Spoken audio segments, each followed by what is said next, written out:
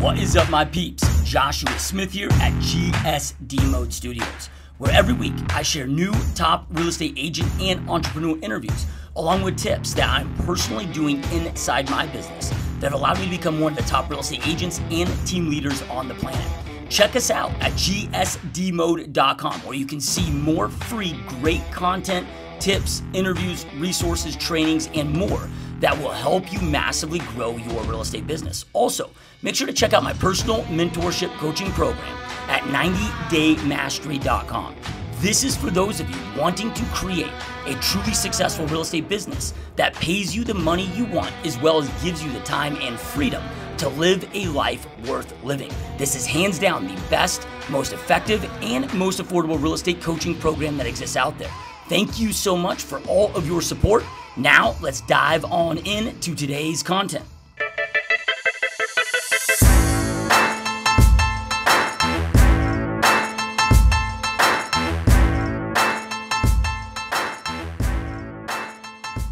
What is up, my peeps? Joshua Smith here with another GSD Mode podcast interview, where every single week I interview top entrepreneurs, top real estate professionals, and straight up top badasses that they're dominating their space. These are people choosing to not live a life of mediocrity, but instead to go out there and create big, amazing, epic lives for them, their families, as well as have a big impact on others. And today, you guys, got another amazing rock star guest on the show. So our guest today, guys, is a real estate company owner, owns PLG Estates, which is focused on serving the who's who of the entertainment world. Started off in Beverly Hills. Now they're all over the LA area. His team consists of over 200 rock star agents. He's also the co-host of the popular Netflix series, Stay Here. And this is a guy that, if you guys want to know how to do social media right, do your YouTube videos right, to just deliver great content, like, this is a guy you all need to be following and learning from. So I'm really stoked and honored to have Peter Lorimer on the show. My friend. Woo! Dude, Joshua, can you call me every morning and just recite that? Because shit, that's a pretty good intro, dude. I'm like, oh, wow. Yeah, you made me feel very proud. And sometimes as an entrepreneur, you wake up in the morning and you're like, am I at the bottom of the pile, the middle of the pile, or the top of the pile? And you just made the afternoon all bright and lovely, me old mate. Yeah, well, that's awesome, man. No, it's an honor's mine, man. This is awesome, and you're out there crushing it, doing so many big things. And I am curious, though, that you just, with the comment that you just made, because one of these things that does become tough for entrepreneurs is, we kind of have this like never satisfied mentality. You know, and there are days, man, it's ups, downs, highs, lows, right? But you're a dude that gets up and, does it every day, right? And I'm sure there's days, like when you watch your YouTube channel, you have so much energy and you just bring it every video. And I'm sure there's times where, like, you're getting ready to hit the play button and you're like, man, I don't want to do this. How do you get yourself in the state to, when you're having those down moments, to just continue to perform? This is a really great question. I hope it's not too echoey for your viewers. I'm in my office here in LA and it's a little echoey, but motivation is a word that we throw around in all industries, but especially guys, like ours. And I'm very motivated by lots of people that I watch on YouTube every single day. But my natural default setting, and I wonder if this is a thread for most entrepreneurs.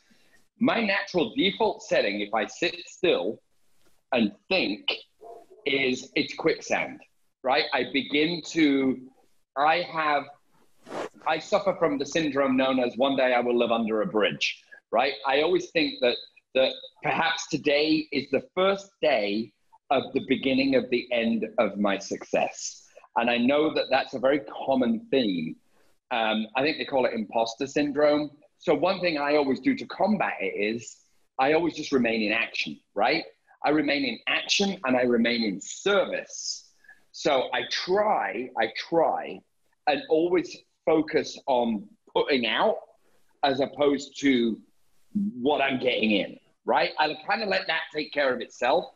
I stay out of expectations and I stay in action. That's the key. If I could sum it up in one sentence, I stay in action and out of expectations. Yeah, I love that. It's powerful stuff, man. So then, I'm really curious because you're doing so many things today, but I'm always curious before we get into all the cool things that you're doing now. I'm always curious in our guest journeys that led them here in the first place. So how did this whole entrepreneur journey start for you, and how did real estate enter that? Okay. My initial thought is, do I tell you the absolute truth, or do I tell you what I think I want you to hear? Yeah. So I think I'm gonna be respectful, Josh, and tell you the absolute truth. So I think the journey as an entrepreneur began way before I even realized it began. And everything I did, I wanted to do it to the max. And it isn't because I think I'm good or I'm great. In fact, if anything, I have the normal insecurities, very much like everyone else.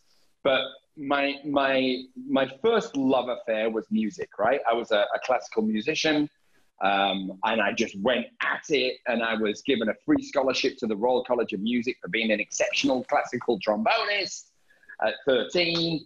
And then I discovered house music, in the mid-'80s. And I was like, right, screw the trombone. I'm going to head up to London to go do that. So I dropped out of high school at 15 to go become a record producer. Now, I didn't know a soul, dude. I didn't know anyone. And I caught the Greyhound bus from my town, which is a town like Pittsburgh, to London, and kind of got off at the other end. And I found the biggest street in London. And I went into every store, and I lied about my age, and I asked for a job. And I finally got a job. And that was I just knew that failure was never going to be an option, and I was going to be a successful record producer as I was working in the women's underwear department at this department store on Oxford Street in London. And then, you know, I just kind of worked my way into the club scene in London, and I had right place, right time. I was in a nightclub. Somebody said, "You play the piano?" I'm like, "Yeah." They said, "You know computers?" I said, "Yeah." And then my record career was born. I was in the band. Then I was working in studios. And then I was at the birth of the British electronic music scene. I had about 25 number ones in the British club charts. Working with bands. I'm going to show my age now, Joshua.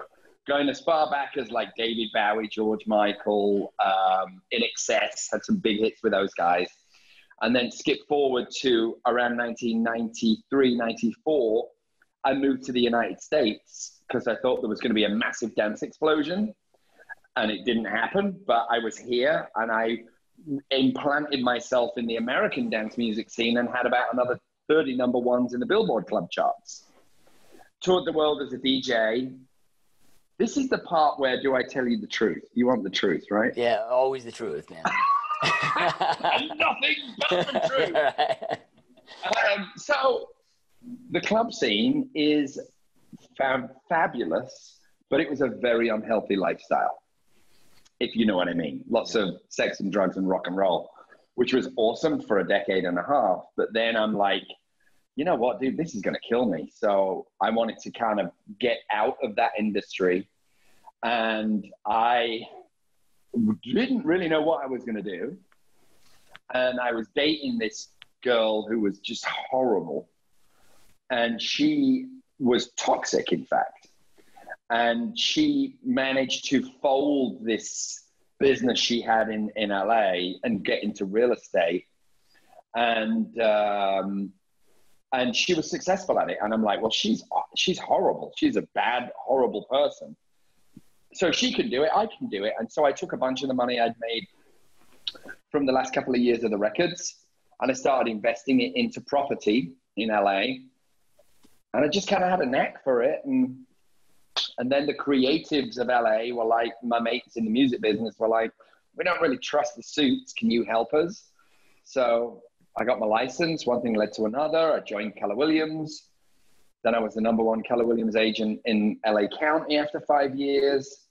And then I started my own firm because I wanted a hub for creatives in real estate because I couldn't find any. And looked at my wife as we opened a store no bigger than a barbershop and said it's going to succeed or fail, but at least it's ours. And we've got 4 offices now, 175 agents. Yeah, that's amazing. That's awesome, man. So then You know, when you enter the real estate business, when you join Keller Williams, you know, because within your first 5 years, you're the number one agent in LA County. And I mean, it's so saturated and so many huge producers, you know, right. Kind of walk us through, because when people hear that might be watching this, you know, because we get these limiting beliefs slip in, you know, where it's like, oh, well, he just was connected, you know, right? Didn't have to work hard. He was just connected, you know, right? And, you know, there might've been some connections there, but I know that you don't get to that success without hustling your ass off. So, and those first few years are just so important. And so many agents, we have 90% of agents drop out in the first 3 years, right? Can you walk us through those early stages, those early years, and kind of walk, you know, how you tapped into your sphere of influence and the other things that you did to create that such high level success in 5 years? So that's a great question, Joshua. So one of the most I don't know who told me this, and I hope one day I remember, but somebody told me to get a book. And the book they told me to get, I'm sure you probably got it on the shelf behind you, is Think and Grow Rich by Napoleon Hill. And what I liked about that book was it was a manual, not a novel. It gave me a roadmap to success. And call me stupid, but I believed what he was saying in the book. Like, you will be successful if you follow this. You need a white hot obsession with what you're doing. I also kind of knew, because real estate tends to be a second career for most of us. I knew that I had to cut the limb off, the tree off at the limb, or whatever the phrase is, with the music business. So I literally went to bed a record producer, and the next morning I woke up a realtor, and I never looked back. And it would have been very tempting to keep dabbling in both worlds, but I knew I couldn't. And I had this same burning desire in my mind that I had as that kid dropping out of high school at 15 to become a record producer. And I just would not allow failure to even enter the equation. Now, yes, I was connected in the music business, but nobody in the music business worked with me in the first few years. My first sale was in a really bad part of LA, which I won't mention the name of it because I don't know if I want to offend people. It was a cheap house in a shitty neighborhood. My second sale was a listing in the project of Oxnard, which is an hour's drive north of LA, for $200,000. My third deal was a $300,000 single bedroom apartment overlooking the 101 freeway in LA. And I would have, my pride was non-existent. My ego was non-existent. I would have shown you a tool shed in the South Bay if you wanted me to. And my feeling was, and this is before I discovered people like Gary and Grant Cardone, but I was a very big believer in giving, because then I have emotional leverage. So I was just unstoppable. I was like flypaper. Any lead that came near me, I was just on it. And I was obsessed. I remember not being able to turn my mind off for 12 hours a day for literally the first 3 to 4 years. Yeah. And I had a new baby. I had a new wife. I had a new life, a new job. I'm really telling you the stuff now. I was newly sober. You know, I've been sober 18 years. And it was like, can I swear on your podcast? It's get shit done mode, man. So tear it up. I was like, you know, what the fuck else am I going to do? I'm just going to do this shit until the wheels come off, because if I give it every ounce of strength that I've got and I fail, at least I know I failed. Then maybe I'll go drive a bus, or maybe I'll be a sailor or a coal miner. But I need to, for everything that I attempt, I have to go at 1,000 miles a minute. Because to me, failure isn't something I fear. I kind of welcome it in a way.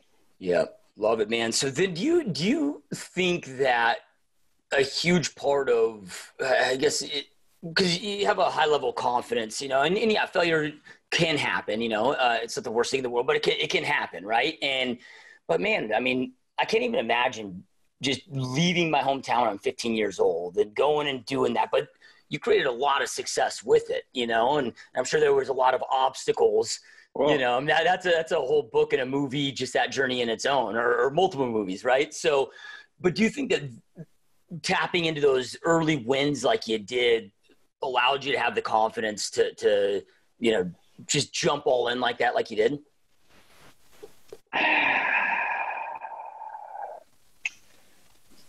I don't know. I guess, shit, dude, you're digging deep stuff out. I have always, and this is and I don't wish to kind of like mention the sobriety thing. It isn't who I am. It's just part of who I am. But there is a common thread, I think, with entrepreneurs and with people that have addiction problems, which is they have a less than mentality, right? And I have always never enjoyed the kind of glory. I enjoy the kind of, I like to get my shit done and then stay out of the results. You know, I don't want to bathe in the glory of success, because I'm convinced the moment I do, I'll turn to a pillar of salt and it will all go tits up and I will be under that bridge. So I just keep staying in action. And no, I don't think early success gave me confidence. I think it was just I mean, I didn't come from anything. My parents were both working class. I think it came from, I had nothing to fall back on. Yeah. So I just went for it. And I will say this to you, Joshua. When I was a kid, God rest my father's soul, he's been dead a long time now. But when I was a kid, my father was a lecturer at Bradford University in Yorkshire, technical college actually. And he was a very accomplished jazz sax player, right? And he inspired me to take up music, take up trombone. And when I was about 13 or 14, I was saying I want to go professional. And my father gave me this piece of advice, which was very well intended. He said, why don't you get good grades? And then why don't you pursue playing in bands on an evening? You just need to get a good job and support yourself and da-da-da-da-da. Good advice.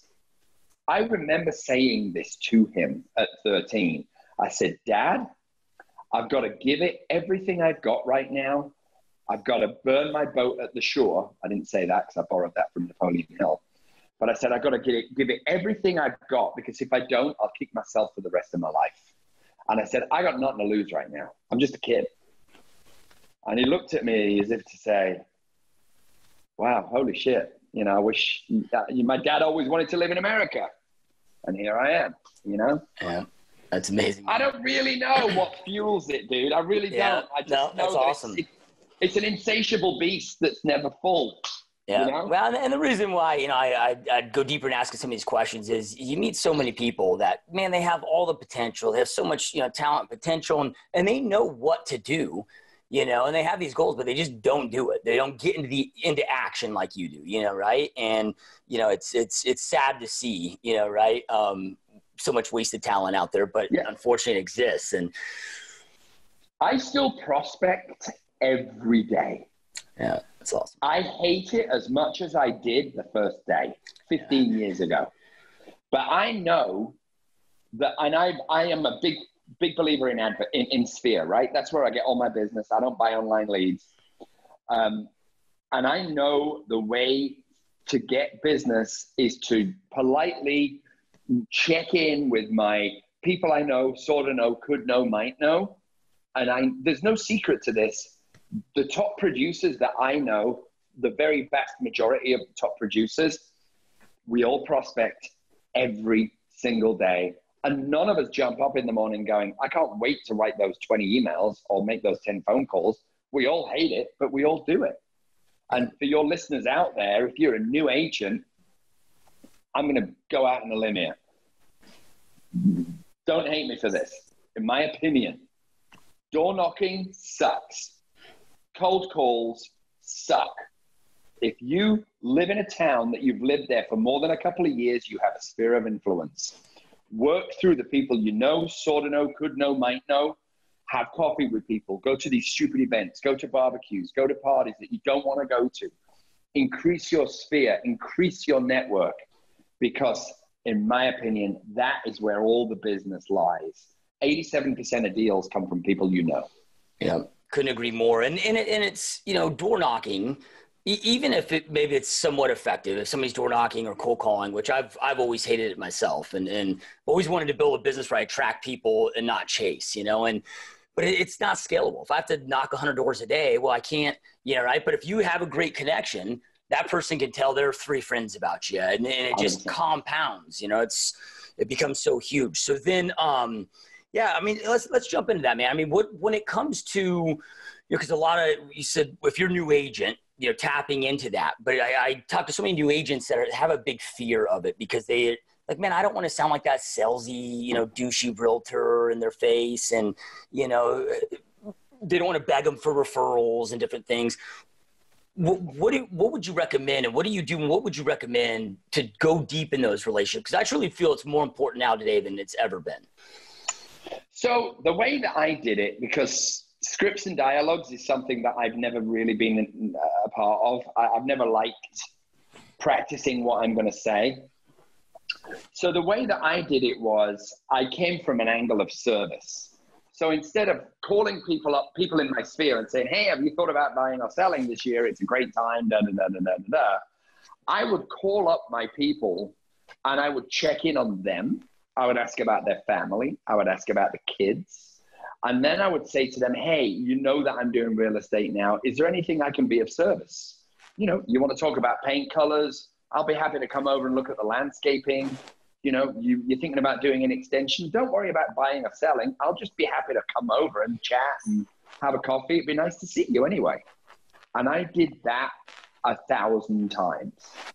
And that's where my business came from. Because again, I was giving something, not just asking for something. I was giving my time and my expertise and my opinion. And that's another thing that I made not a trademark of, but was a cornerstone of my business. Hang on, somebody coming in. Sorry about that. That's okay. Was a cornerstone of my business, which was the following. Oh God, what was I about to say? I was about to say something really good and it's gone. The phone call threw me. It'll come back to me. Carry on, Joshua. Yep. You talked about, not buying online leads, but I know that you're very active on social media and you do a lot of business out of social media. And I think a lot of realtors, when they hear, oh, I'm getting business from Facebook, they automatically just think I was doing Facebook ads, right? And Facebook ads, especially in the last year, man, it's, a lead that used to cost me $4 is now costing me $14, and it's just going to continue to go up in that space. And,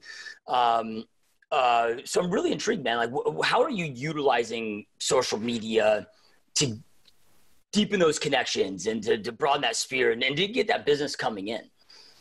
So, another really interesting question. So when I was at Keller Williams and Facebook, I was on MySpace and then Facebook came out and somebody showed me Facebook and I'm like, oh my God, this is it. This is everything. This is going to be the way that we get business. It was just a light bulb moment for me. And so I then thought about, I'm always a person that I don't like to do what everyone else is doing because for me, the odds are just too high. So if everybody's doing postcards, I don't want to do postcards because it's just too high. The cost is too high. So I looked around and coming out of the music business, I was very familiar with how people creatively marketed themselves or a band or a club night or a record or a whatever. And I'm like, well, nobody's really doing that in the real estate space. So I thought, shit, I'll do it. I'm just going to have a crack at it. So I started putting out content that I thought my sphere of influence would be either entertained or they would find informational or infotainment, right? A blend of the both. And so I just launched into that because my content was unique. And I knew that if they watched it, I had a captive audience. So skip forward, how do I utilize that with today's Facebook? So with today's Facebook, I will take a piece of content, and mine's twofold because I own a brokerage. So I go after the real estate industry, but then I also go after clients. So as far as clients are concerned, I will do a vlog, a really great vlog of maybe visiting Inman in San Francisco, or me taking a family trip with the kids. and I'll splice it together and I'll make it look beautiful. Then I will post it on Facebook, but then I will do a sponsored post to all of my sphere. So I know for damn sure that all of my sphere are getting that really well edited, beautifully tailored piece of content. And then I prospect my sphere. And this is the reaction that everybody has, Joshua. They say, well, the ones that pick up or the ones that reach back. They go, oh, Pete, that's so funny. I was just watching that thing of you in Jackson Hole with the kids dog sledding. That was really funny. So what I've done is I've warmed up someone in the deep, dark crevices of my database by creating content. I wish it was as simple as creating content and I just reel in the leads. Nope. I create content and then I still prospect the people that I'm sponsoring that post to. Yeah. That's the magic. Yeah, I love it. Because it's one of these things where tactics, like Facebook is a tactic, right? But tactics never make you money. Right? It's strategy that makes you money, and you've got a strategy behind that tactic that works really well for you. Do you ever, when you're doing that, is there such a thing as, like back in the day when I would hear Cardone talk about, oh, I'm going to do, 12 Facebook posts a day, right? Well, in 2015, 14, I was like, it seemed like excessive. But now today with the reach, it being so low, do you ever, is there a point where you've got to do a certain level to even make a dent, to even make enough? And then is there such a thing as too much? So I remember standing in front of Gary Vee, right? And this was actually on one of my vlogs. And I said to Gary, this is, I don't know, maybe 3 years ago. And I said, Gary, can you ever put out too much content? And he said, nope. And I said, can you ever have too many flavors of content? And he went, absolutely not. And I then had my answer. Now, that's whatever it was, 2015, 2016.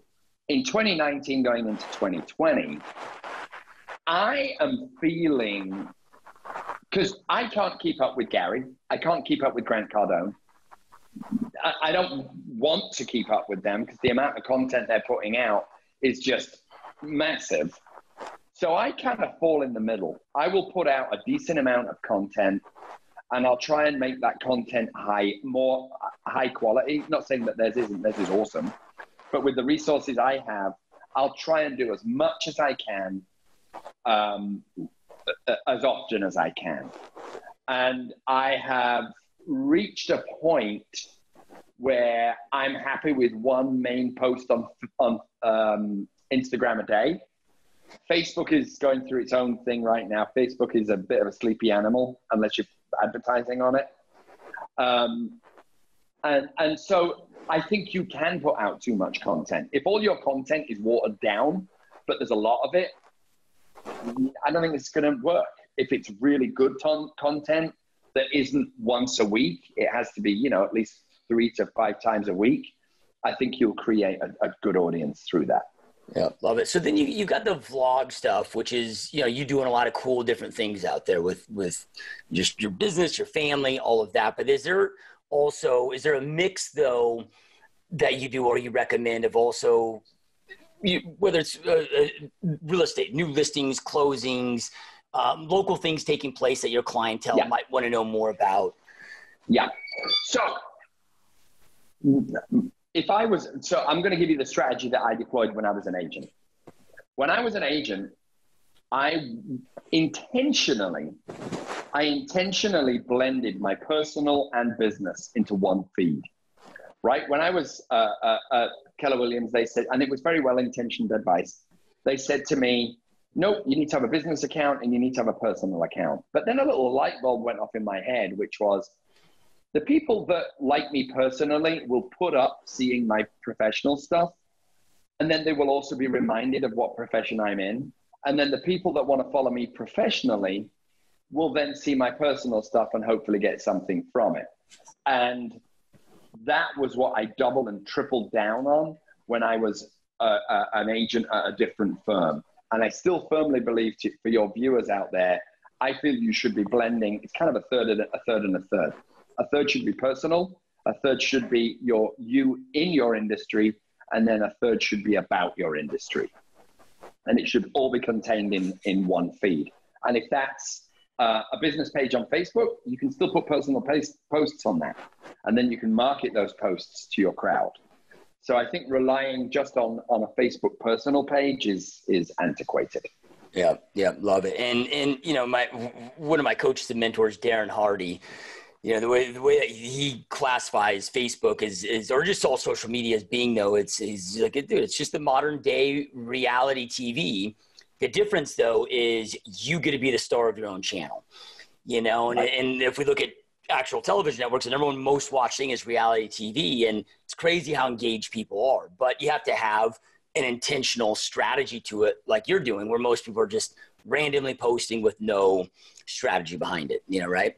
Yeah. And I have made the decision, you know, kind of after the show, really, because I noticed that a lot of the people that were following me on Instagram didn't really care about the family. And then I've got my people in LA, my sphere, that really care about the family, which is why I just started a personal Instagram page. And I'm just going to go hard on the business on my main page.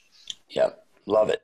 So then, you know, with your YouTube channel, because YouTube's you know, they're all different beasts in their own way, you know, right? And, you know, I mean, your YouTube channel is, you know, one of the best examples that I've seen out there from anybody that I know in the real estate space with, I mean, you've got it dialed in, you've got your playlist, you've got, you know, everything with a catchy thumbnail. Then you get in, it's like you got the title and the hook, then it goes to the intro and then the content. And, you know, can you kind of walk us through like some of the learning lessons that you've had with YouTube of, you know, like what doesn't work and what does work? Because I can tell that, you know, my God. At least what you're doing now appears to be really dialed in. So I'm assuming it's working well.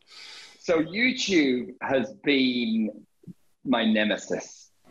It has been a beast. I have been so despondent with YouTube. So when I first started, you know, Gary was a very good example to me. And now I have realized with YouTube, I think I've finally just cracked the code, which is why my viewership over the past couple of months actually has finally taken off.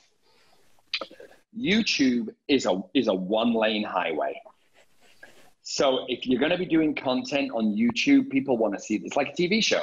If you're tuning in to see Cheers, you want to see people sitting at the bar every week. What I was doing is I was doing a vlog, and then I was doing a rant, and then I was doing a movie, and then I was doing a lattes with Lorimer, and then I was doing a this. And it was like a variation of stuff. On Instagram, they liked that. On Facebook, they liked that. On YouTube, they didn't. So on YouTube, there are a million videos on how to make the perfect sticky video. Essentially, it's this. In the first 6 seconds, you need to talk about what the video is. Then you go into a bumper. Then you go into the main video. You've got to have a great title, which I completely dropped the ball on for the first 3 or 4 years. I thought, you know, maybe What is Home Equity was a great title. It isn't. It should be top 5 secrets to tapping into home equity exposed. That's a great title. And so I learned that the hard way. And then thumbnails, I learned that the hard way. But YouTube, I will say this, I think YouTube still has a long, long way to go. And I think it's got a long way to go because of this. My generation, when I Google something, if I type in, you know, best reviews of flat screen TVs, I don't, but people my age put it into Google. People who are 35 and under put it into YouTube. And that switch is happening now. So I think YouTube as a search engine hasn't even begun to unleash the power it contains. So if you feel you're too late for it, you're not. It's never too late for anything. You just got to get in the elevator and you got to do your very best to make sure it goes up. Yeah. Yeah. Now with all these, because I mean, there's so many different mediums out there. I was actually watching a podcast, or not a podcast, but a YouTube video from Alex Becker yesterday, and he's like, look, going forward, especially we wind out in 2019 and getting into 2020, with all these different changes going on, he's like, man, you just go deep on one thing. He's like, and just own that thing, master that thing. He's like, it's like, I can go knock on all these doors each once, or I can knock on this door 1,000 times. And, eventually that door is going to pop open. Would you recommend somebody just going deep on one instead of trying to master all these different things? As in platforms, you mean? Yeah. I mean, like, all hey, strategies in real estate. No. Well, I mean, I guess it kind of applies to, lead gen source or whatever. But, more I'm just speaking to the social media platform. Like, right? Instead of just trying to flash it all over all these different networks, like just going deep and just be there on one thing and focus your time on really mastering that one thing. Great question. No, I would say, because if you, like, for example, let's talk about it, right? Snapchat. There were some really big, or people on Vine. There were some really big people on Vine, really big, that put all of their effort into Vine. And then Vine ultimately, died. So I think right now the white space is LinkedIn. I think there's a lot of room on LinkedIn for people to make a dent. And also you can cross-pollinate your content. So when I do a Monday Mantra, for example, I'll do a Monday Mantra live on Instagram. Then I will also be filming it in 4K on my Canon camera so that I can then chop that into micro content. I then send off the file to rev.com to get transcribed. So then I've got written content, and then I can turn it into various 1-minute videos over the years on Instagram. So I think the most important thing isn't platform, it's library. You need to create content because you can always shift it around. Like I'm just dipping my toe into the water of TikTok. And I'm using TikTok as a place to record videos and then send them to Instagram stories. So content is everything. Platforms, not so much. Yeah, love it. Powerful stuff. So, I'm just curious. I mean, how'd the whole Netflix thing come about? Yeah, that's a crazy thing, man. So the Netflix show, literally, I would like to say, Joshua,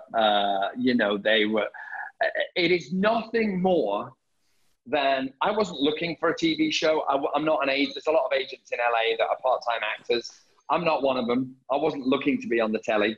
And I got a call from a casting agent that said, do you want to host a show on Netflix? And I'm like, sure, yeah. And I actually thought it was someone goofing around with me. And they found me on YouTube. They found good old Pete Lorimer on YouTube. And me and Justin Bieber were discovered on YouTube.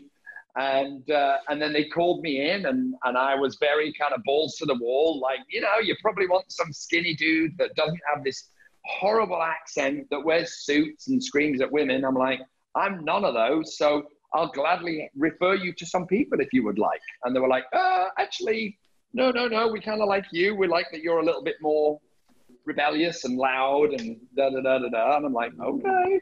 And I'll tell you this. I don't even know if I've said this on a podcast yet. That little voice of living under a bridge, I didn't unpack my suitcase on the set of Stay Here until the second week. Because I thought I was going to get this. You're going home. You're going home, Pete. See you later. And I finally unpacked my case in the third destination, which I think was upstate New York. And then after the show, a lot of doors have opened. And I'm like, okay, great. Let's walk through them. Let's see what happens. It was it was a fun time.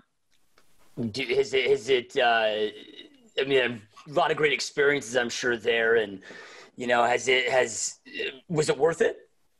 Oh, it was so worth it. And when I think about it, I was almost flippant about it in the beginning because I didn't think I was going to get it. And I was actually at the Inman conference when they were doing what they call the chemistry test. And they said, we're flying in the host on Thursday. We need you to be there. I'm like, I'm at Inman and I'm sorry, I'm speaking. I can't make it. I'm like, best of luck with whoever you find. And then they flew me down that night, and I did the chemistry test with Genevieve that night. And what it has done, it's kind of reignited the creative beast, because I was a songwriter and a record guy. So writing to me is second nature. It's kind of a release. So I'm in the process of, I've developed about another 10 shows, and I've filmed sizzle reels for 2 or 3 of them. And who knows, maybe 1 or 2 of them will get picked up. I don't know. Yeah. And then of course there'll be hopefully another season of Stay Here. Yeah, that's so awesome. I always get asked with the podcast from other people that are maybe thinking about starting a podcast. So like, well, how much revenue comes from it? And I'm like, look, man, you're asking the wrong questions, right? Yeah. It's some of it's hard to track, whatever. I mean, the true brilliance of this though is, if there was no money ever in it, I would still do it. I get to sit down and pick brilliant brains like yours all day. I mean, like, where else do you get these opportunities, And, it's like Jim Rohn said, never ask yourself, what am I going to get out of this? Always ask yourself, who am I going to become from this experience? Or I look at what I can give to it. And I don't want that to sound cheesy or schmaltzy, but I was like, wow, I'm going to have the opportunity to do a TV show for Netflix. That's pretty great if it is nothing more than me sitting around a table with my grandchildren saying, your granddad, 30 years ago had a show on Netflix. And what it's done is, do I think there was direct business from it? Probably not that much, but did it bring some, a layer of fluffiness and authenticity and acceptance and endorsement to my company, PLG? Yeah, for sure. Yeah, for sure. Yeah, love it, man. So, you're in the mecca of luxury real estate, and I know when you first got into it, you had some intimidation, some fears there, and I think that anybody gets involved with that, is going to maybe have some of those fears. Can you kind of walk us through? What that was like getting into it, and maybe how you overcame some of those fears, or maybe they were just false fears that ended up, they were existed, and then you realize, well, these were, something I didn't need to be fearful of. But I am really curious, because you've done so much luxury real estate over the years, of, the differences of, because my average price point here in Phoenix we're like $285,000, and I've never like how highest price point house that we'll sell on an annual basis is maybe like 1.5 million. I can't fathom selling $50 million homes. So like, what do you see as the differences too from those high end luxury clients, from what you have to do to sell it, what you have to do to work with the client, get the business, versus your regular real estate out there? So I remember the first time that I was taking one of my first celebrity clients to look at a house, and he's a big British actor. I'm so tempted to say, man, I suppose I could. You guys can figure it out. He's in a franchise with The Rock. Let's just say that. Anyway, so me and him were out looking at houses, and I hadn't shown a lot of luxury real estate.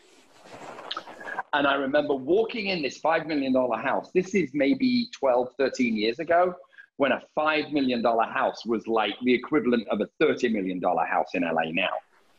And I was actually trembling. As I walked in, I was trembling. And I had all of these insecurities of like, shit, I don't really know what I'm doing.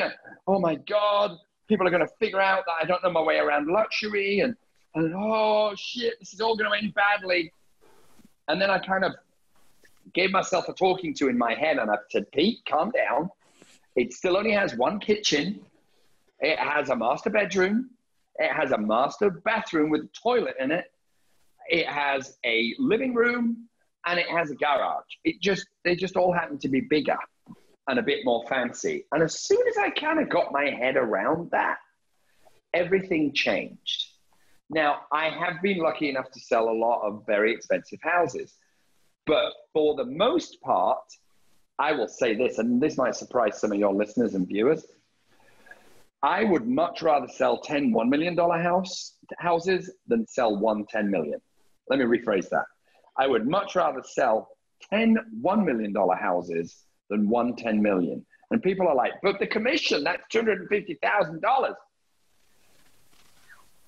I find, number one, they are so much more work, as they should be, but also the clientele changes. I don't want to be somebody's bitch all the time. And I've had some wonderful, very expensive clients who I work with continuously. But I know all of the big agents. I know all of the $1 million listing agents. They're all my mates. And I'm not saying these guys do this, but I know some other luxury guys that are essentially on call 24 hours a day. If they could be at their own wedding and their clients would demand they step away. I got 3 children that are my life. They are my everything. And so if I want to work with great people, I'll work with them. And if it's a high price point, great. But they are worth to me just as much as someone that wants to spend 300 grand on their first purchase. Yeah. And again, I'm not saying that to be this cool dude. That's what I believe. Well, and then in addition to that, though, too, if you look at it from a business standpoint, and if you have 10 $1 million deals in escrow, let's just say one falls out, we got the other 9. You know, the one $10 million falls out. I mean, there's just so many more vulnerabilities, right? If you're correct. And then let's talk about that, Joshua. So how many $1 million buyers are there in LA? Well, out of 100 buyers, 97 of them or 95 of them are 1.5 million and below. So I'm looking for that 5%. And when you get above 5 million, you're talking about maybe one buyer in 1,000. So the odds get really narrow.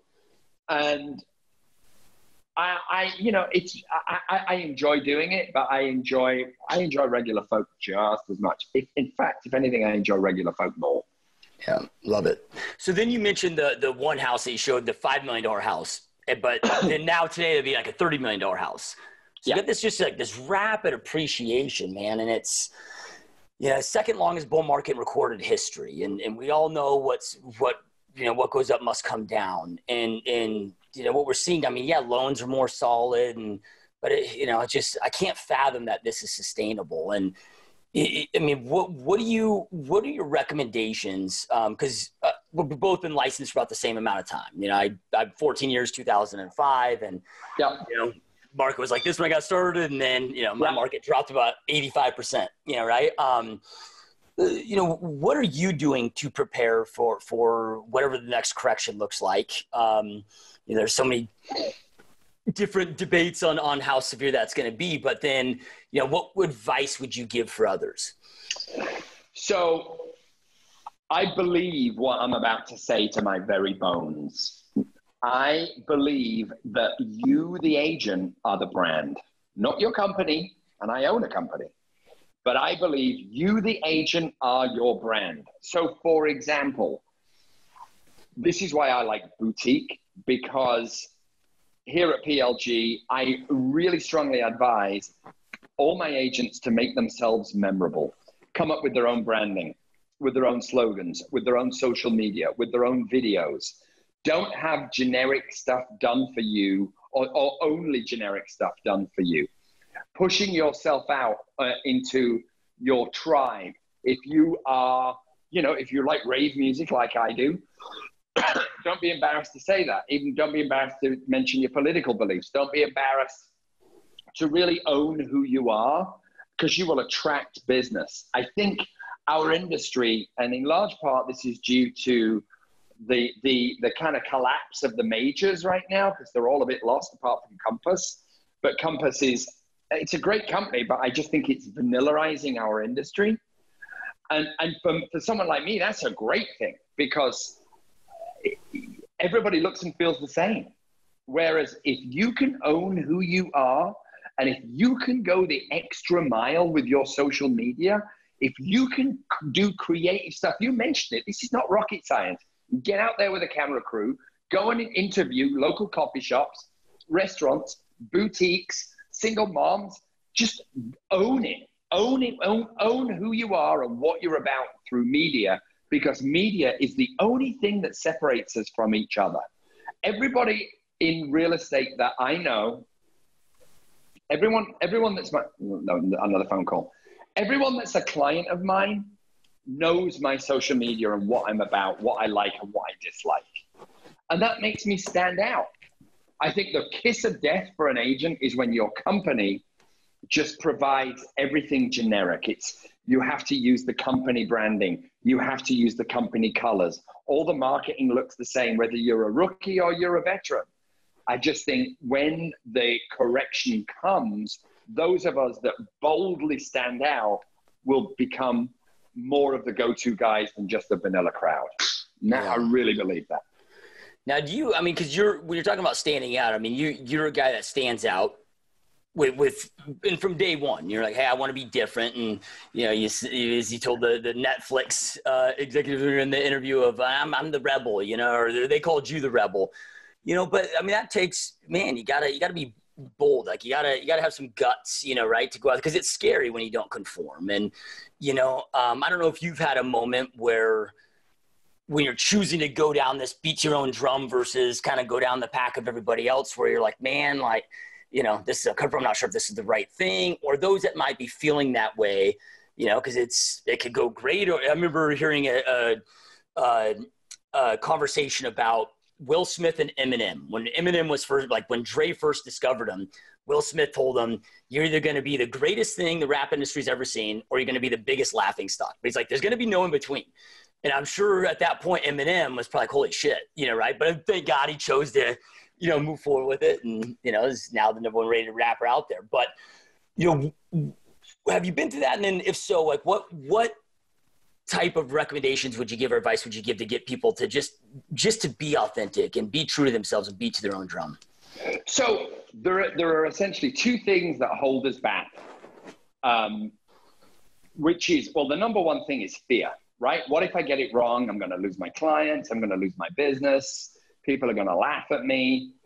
And I find if fear is the motivator, it is always the wrong motivator.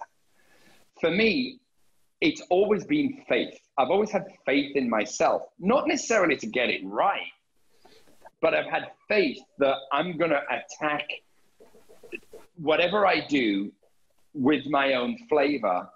Because for me, if I'm going to die a slow, painful death of mediocrity, that to me is the worst thing in life. Whereas if I'm going to blow up my own career by running a video for 1,000 miles a minute and it just doesn't work and I don't get any business, I'm like, that's fine.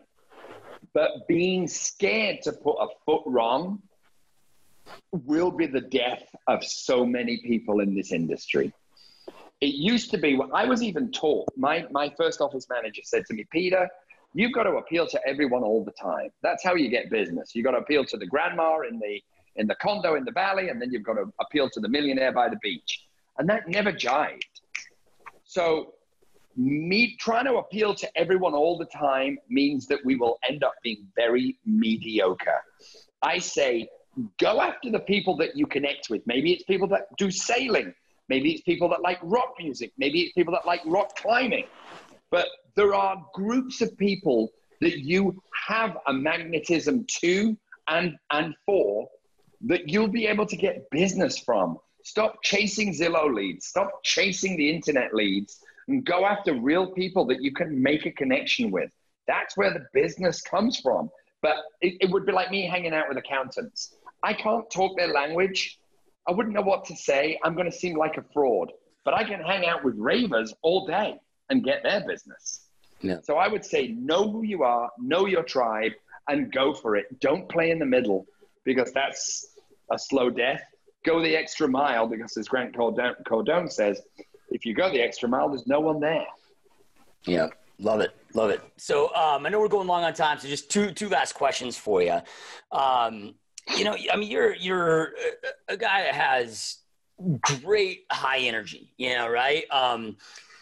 And you mentioned earlier about, the natural direction that your mind can go to more of a negative place of thinking, living under the bridge. And, so I'm guessing that, this is very intentional, right? With your energy, because it's not just your energy of, just high energy, but it's like, man, like you're a guy that lives life. And you can tell that, man, you're creating a lot of success in business, but you're creating a lot of success with your kids, and man, you're just having fun in life. And that becomes such a fine line in entrepreneurship, you know, and I mean, I struggle with this now, you know, right. Where it's, you know, you get so in your business where then it's kind of hard to enjoy some of the other things sometimes. And, like, what do you do to, I guess, to intentionally go out there and just friggin' live life, have the energy that you do, and get it all done? It is a very long process. It has been a long process for me to figure this out. But in fact, a very large part of the success of my real estate business and PLG, the company that I own, is owed to my lovely wife. My wife is my partner, not just in life and with our family, but in also all my business. She was a refugee from Vietnam, and she was born a Buddhist. And if you marry a Buddhist, after a while, it begins to rub off on you. And so where I'm at right now, how I balance is the shining light for me is always my children. Now, does that mean that I'm, staring at them at breakfast, coming home when they're at school, being there at home when they come home from school? No, but I will say this. I sculpt my day so that I can have dinner with my children every single night. Now, I might go off and work after that, but my family comes first. I'm at the point mentally where I completely trust in the process of the universe. I'm getting deep here. And my job, this is how I look at life, Joshua. This is how I live every single day. I am standing in front of a conveyor belt. And every morning, a box comes down that conveyor belt with a big pink bow on it and today's date. I open the box and I look inside. Sometimes there's puppies, and sometimes there's rainbows, and sometimes there's dog shit and hand grenades. But I look at it as that is what's happening for today. Now, naturally, I plan things and I have goals, but my job is to turn up every day, give everything I've got 150%, but then I leave the results up to the universe. And if I remain in service and out of selfish, my life just continues to improve. Being of service means if somebody wants to cut me off on the freeway, let them in. Being of service means if I'm late for an appointment, not getting angry at the guy that won't hold open the door for me because it was my fault that I was late, not his. And just these little techniques allow me, and I'm going to say this is the biggest one of all. And I don't want to sound schmaltzy. Everything I say, I mean, so I hope this comes off correctly. I wake up every morning, my eyes open, I look at my 3 beautiful children, I look at the woman I love, who's fantastic.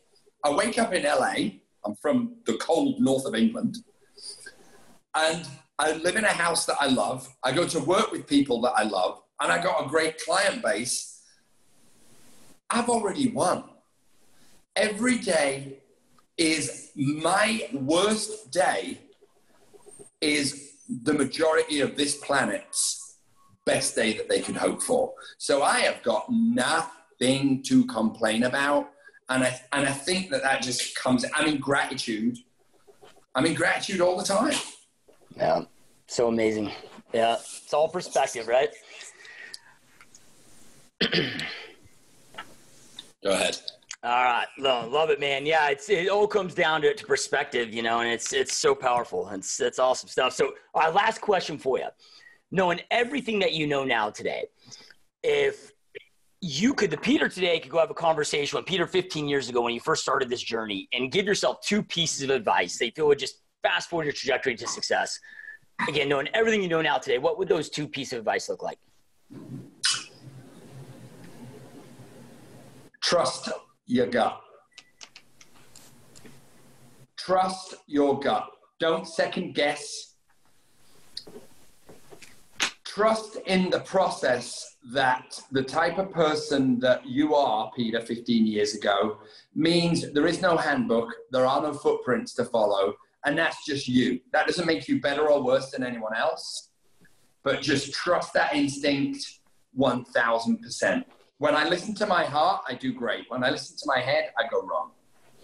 I've always got to listen to my heart, my gut. Yeah, love it. Powerful stuff. And those that want to check out your YouTube channel, which I highly recommend everybody does that. Subscribe, follow, hit that bell on everyone so you can please check out all the great content, because I mean it's amazing content. And just, not even just for like modeling after, but I found myself just getting so fired up by just watching it, just from a motivational standpoint. Plus, there's just so much great information for all of us to grow our business. So if they want to follow you on social media, if somebody's listening to this and they're in your area and they want to potentially join your brokerage, like where are all the best places to get a hold of you? All right. So my handle on Instagram is @Lorimer. My handle on Facebook is Peter Lorimer Official. YouTube is Peter Lorimer Official. My cell phone number is 310-666-PETE.